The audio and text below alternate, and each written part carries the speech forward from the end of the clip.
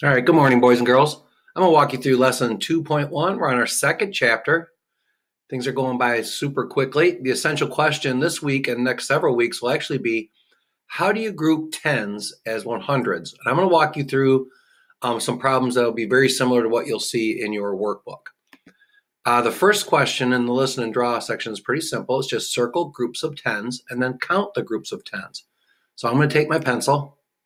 I'm going to do this pretty quickly. So these rows are already in tens, and so I'm just going to loop the rows,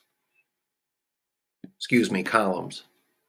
I'll loop the columns, and I could just continue to do this in groups of 10. Now, you could do it crazy groups of tens, but it'll become unorganized quickly. So you can see that I've circled 1, 2, 3, 4, 5, 6, 7, 8, 9, 10, just double checking. I've circled 4 groups of 10.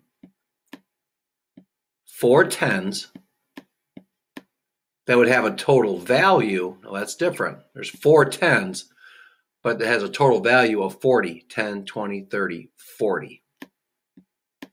So circling groups of tens is the first thing that you'll have to do.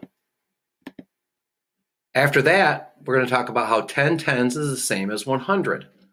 So these 10 tens, if I counted them by tens, 10, 20, 30, 40, 50, 60, 70, 80, 90, 100 are the same as 100.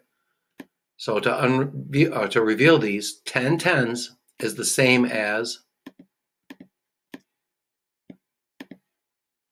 100. And the way we write that is 100, no tens, no ones, which is what you see right here in the middle of the screen. All right, so let's practice that a little bit. Write how many tens, circle groups of 10 tens. So not 1 10, but groups of 10 tens. And then write how many hundreds. So here's a group of 10 tens. That's 100. 10 tens, 200.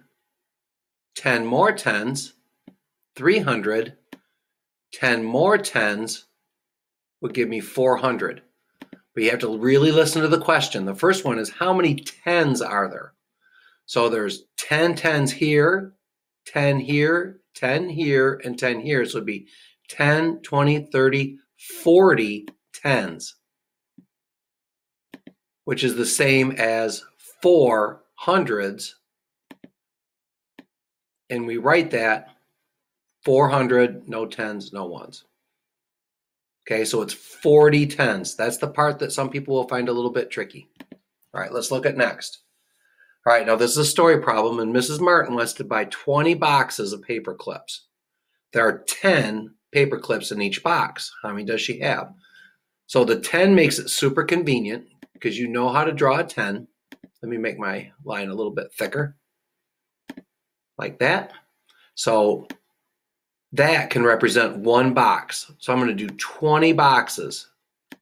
3, 4, 5, 6, 7, 8, 9, 10.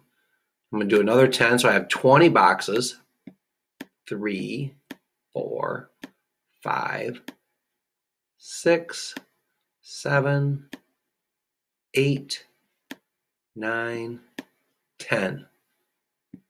For a total of 20 boxes. And each of these is worth 10. So I can circle 10 tens, and I know that's equal to 100. And another 10 tens is another 100. So there are 2 hundreds, 200 paper clips in 20 boxes with 10 clips each. The tens just each represent a box. So it's very convenient when there's 10 in each box. Okay, for our test prep, it's which number has the same value as 30 tens.